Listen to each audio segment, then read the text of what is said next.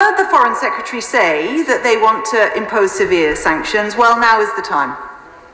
And to be helpful, I think we need to start by heeding the names of those who Alexei Navalny and his team named as key enablers over a year ago. Now, there's a problem outside of this chamber with naming these individuals because many of them have very deep pockets and very expensive lawyers. And the speech from the member for the Isle of Wight, I think, underlined the issues here, and I'm well aware that the Minister knows. But I'm going to use my privilege to name them all, Madam Deputy Speaker, all 35.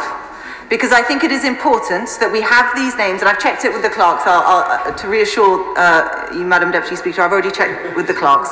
But I'm going to name them all because it is important to do so. And they are Roman Abramovich, Denis Bortnikov, Andrei Kostin, Mikhail Murashko, Dmitry Patrushev, Igor Shuvalov, Vladimir Solovyev, Alisher Usmanov, Alexander Bastrikin, Alexander Bortnikov, Konstantin Ernst, Viktor Gavrilov, Dmitry Ivanov, Alexander Kalashnikov, Sergei Kirienko, Elena Morozova, Denis Popov, Margarita Simonyan, Igor Yanchuk, Viktor Zolotov,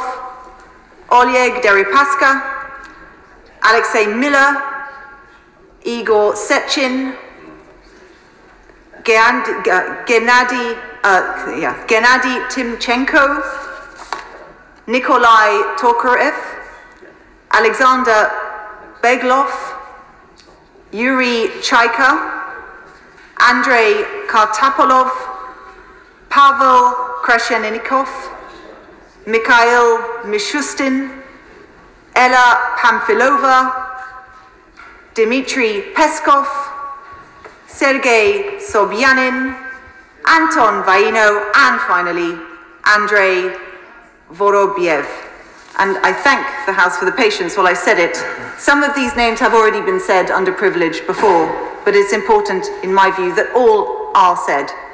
Because lest we forget that while Putin's National Security Council engaged in that sham discussion, a discussion which, by the way, seemed to have been filmed many hours before it actually aired, Navalny is being tried and face potentially another 15 years in prison. And we must be vigilant to any attempt by Putin right now to use this crisis as cover for what is in effect murder of Navalny.